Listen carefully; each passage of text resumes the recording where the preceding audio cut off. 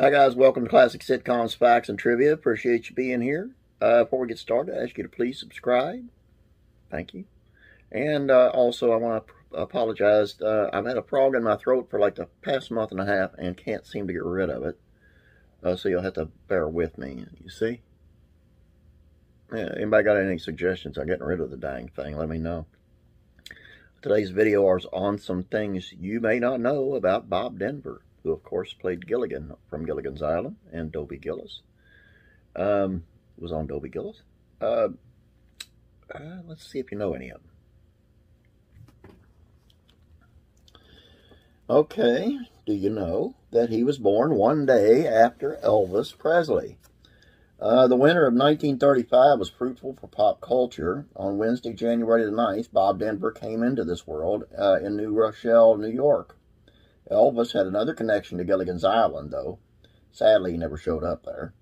When the King gave a press conference at Fort Dix in 1960, Tina Louise, who played Ginger, was in the press corps and asked the pop idol if he would still use suggestive movements. He attended Loyola Marymount University with future Dobie co-star Dwayne Hickman. Denver and Hickman were acquainted well before they became Maynard and Dobie on The Many Lives of Dobie Gillis. The two went to college at Loyola in L.A. and knew of each other. It is a small world. He was teaching P.E. and math when he shot the pilot for Dobie Gillis. At the age of 23, Denver was teaching phys ed, math, and history at a Catholic school in Pacific Palisades when he shot the pilot for Dobie Gillis. He had also put in time as a postal worker.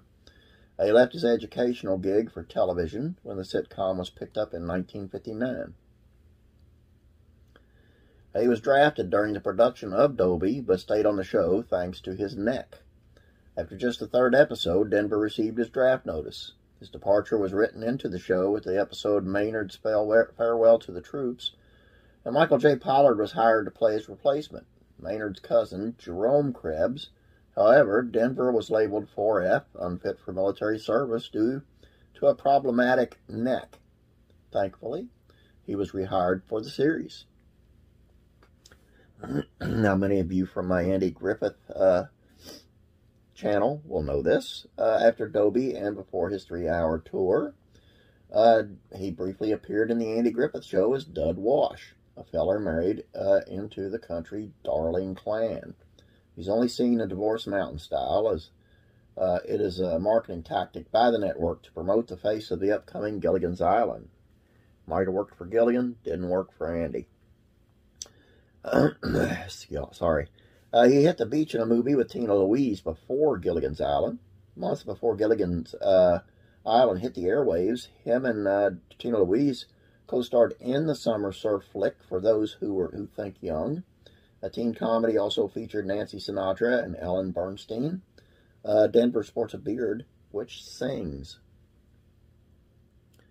Jerry Van Dyke was the first choice to play Gilligan. Sherwood Schwartz initially hoped to cast Van Dyke, finding him perfect for the role. The series creator wrote in his memoir, "You not only expect to see Jerry Van Dyke in a sweatshirt, you expect to see a hole in it." However, Van Dyke's agent pushed his client to take another role. Gilligan's first name is Willie. Yep, for you trivia buffs. Gilligan has a first name, and it's not Gilligan. According to Schwartz, it is Willie. Last but not least, his death was repeatedly, incorrectly reported throughout his life and after. In early 1961, Bob Denver was reported dead more than 36 times in more than 30 states.